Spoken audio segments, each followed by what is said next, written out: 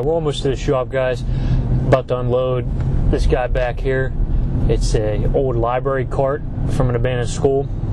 This morning we got a call from a guy who works up there. Says, hey, we're tearing this place down. We need all this stuff out of here. Come take what you can. If you like it, that's what's up.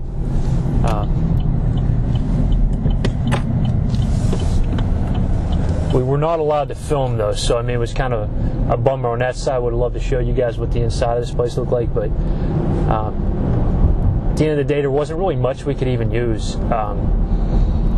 We got lucky on this thing. It's in pretty good shape, and I don't think it'll be too hard to restore.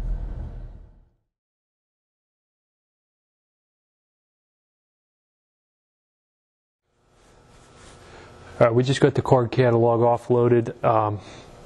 It's in pretty decent shape, like I was saying earlier. In fact, I don't think it needs fully restored. It's looking like a little bit of Old English will do the trick, and then it still has a nice patina to it, and that's what a lot of people are going for these days. But we'll get it cleaned up here. We'll show you what she's looking like.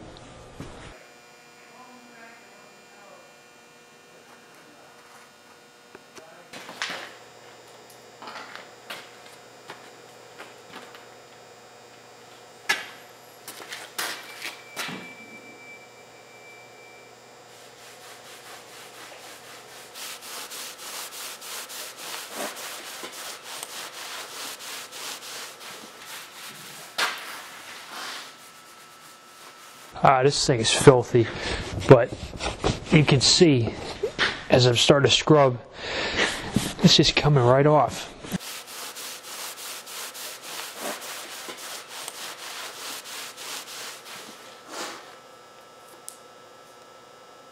Hey, so I couldn't be any happier. I mean, I don't have to fully restore this thing. It's got a great patina, a little bit of elbow grease and some Old English, and this thing is looking great. I mean, it's very unique. It's going to make a great piece as an accent to an office or a living room someday. It's going to make somebody very happy.